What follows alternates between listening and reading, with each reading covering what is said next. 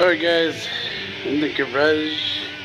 Anyway, here's the part that we'll be sticking in the avalanche. Oh, right. So, we got tons of fun going on. Alright, so those hex keys are about to come out. Right, HammerDOWN? Yeah. Yeah, I think you said you gotta pry that in. Tailgate is down now.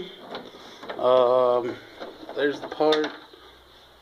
Got the new part in, and it's bolted by both hex screws back in there.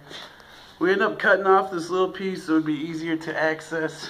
Plus, up here in Wisconsin, this little latch might break a lot easier than normal weather, so I might have to repair it again. Alright guys, so it's back in. There's the bolts tightened. There it is under there. Give that a tug, Hammer.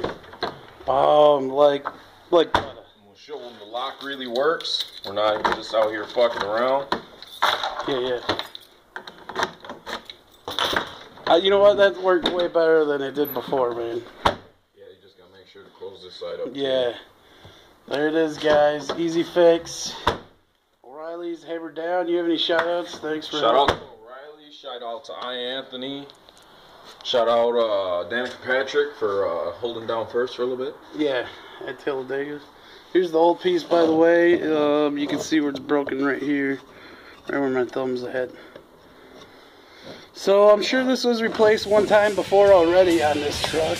This is a brand new black just like that. Yeah, look at basically the same. So thank you guys for watching. Done repair. See you guys in the gang. In the car.